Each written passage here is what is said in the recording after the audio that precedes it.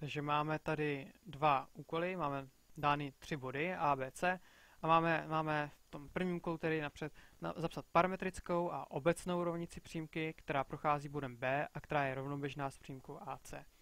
Takže když si nějak zakreslíme ty body A, B, C, máme bod A, B a C, tak přímka, která prochází bodem B a je rovnoběžná s přímkou AC. Takže AC je takováto přímka a s ní rovnoběžná procházející bodem B bude vypadat nějak takto. No a co je důležité si uvědomit, nebo vlastně co stačí si uvědomit, že jejich směrové vektory budou stejné. Čili když zjistíme vektor třeba třeba CA, vektor CA, tak ten stejný vektor můžeme použít zde jako směrový vektor. Rovnoměžné přímky mají stejné nebo kolineární, čili násobky můžou být, nebo přímo můžou být totožné. Můžeme klidně použít násobek, můžeme použít třeba 1/2. No a teďka tedy, co stačí, je zjistit si ten směrový vektor CA, čili C méně A, tedy A méně C. Musíme samozřejmě odečítat to bodu, kam jdeme ten počáteční bod A méně C. A to můžeme snadno vypočítat. A z xové složky máme 1 a méně 4, čili 1 méně 4, 1 plus 4, což je 5. A y složka je 4 méně 6, což je 4 plus 6, čili 10.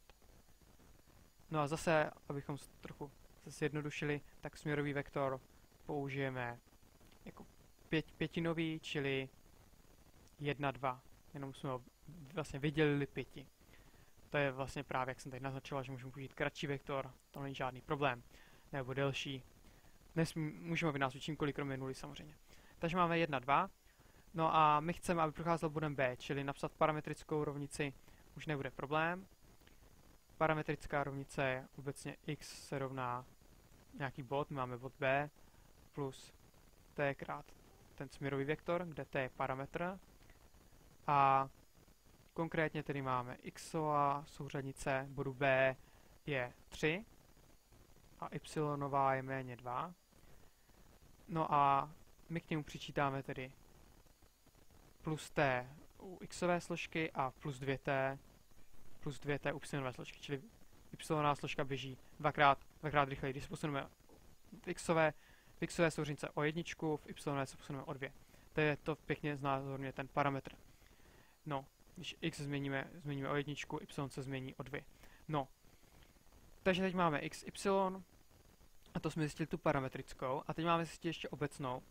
A můžeme to dělat tak, že zjistíme normálový vektor, to znamená, ten by byl 2 minus 1, pak do té obecné rovnice dosadíme ty dvě hodnoty, 2 minus 1, a pořád tam bude neznámá jedna konstanta, že jo, protože máme ax plus by plus c se rovná 0, takže když dosadíme 2 minus 1, tak neznáme c pořád.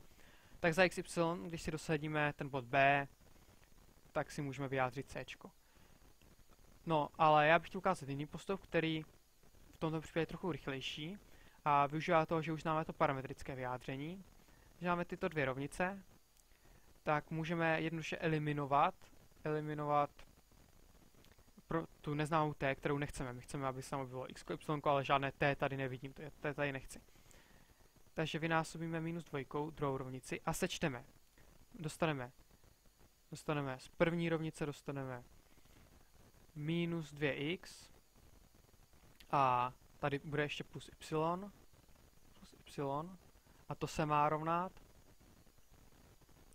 3 krát minus 2 je minus 6 minus 2t a popíšeme tohoto nás máme ještě musíme přijít tady tohle, takže máme minus 2 a plus 2t minus, aby bylo poznat, to má být plusko, minus 2 plus 2t. Samozřejmě jsme chtěli dosáhnout toho, aby se nám odečetly ty parametry. No a teď všechno převedeme na jednu stranu a dostáváme, když přičteme 2x a y a odečteme y, tak dostáváme 2x méně y méně 8 je rovno 0.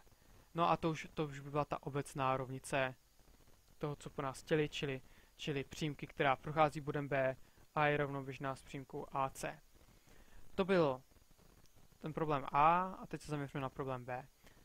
Oddělíme to, tady uděláme trochu prostoru a zkusme si napřed zase si to zkusme trochu nakreslit, když máme body A, B a C. Takže máme zjistit obecnou rovnici přímky, která prochází bodem A je kolmá na přímku BC. Čili přímka BC je takováto a my chceme kolmou. Čili aby tady byl pravý úhel.